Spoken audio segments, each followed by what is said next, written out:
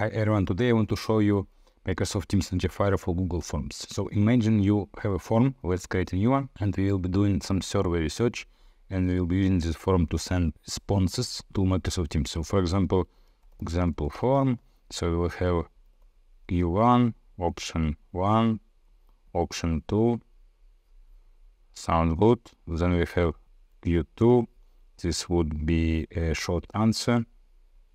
So this is our example form, and now we can send it, we can copy URL and basically open it.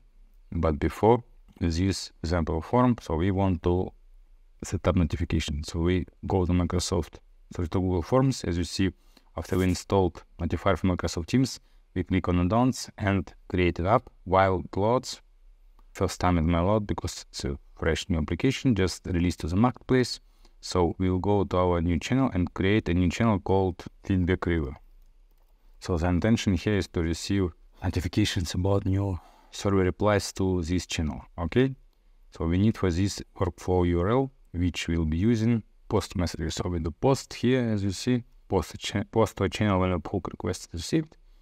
We are doing this, let's name it Google Form Responses.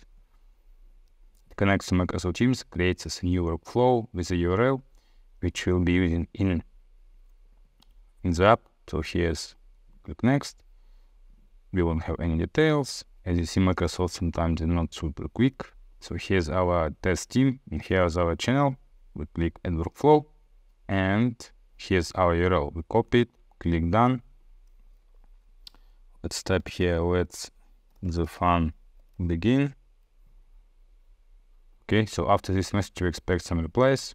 So now we go, I would recommend to call this name as a channel and Leo testing feedback river.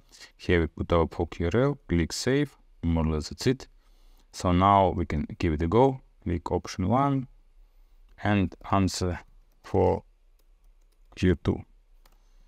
Submit. And this will trigger after a few seconds, of course, notification to Microsoft Teams. So let's pause and wait till it comes. Okay, it took 3 seconds. So here's the notification. As you see, so a form name, when submission happened, and the answers to the question 1 and answer to question 2.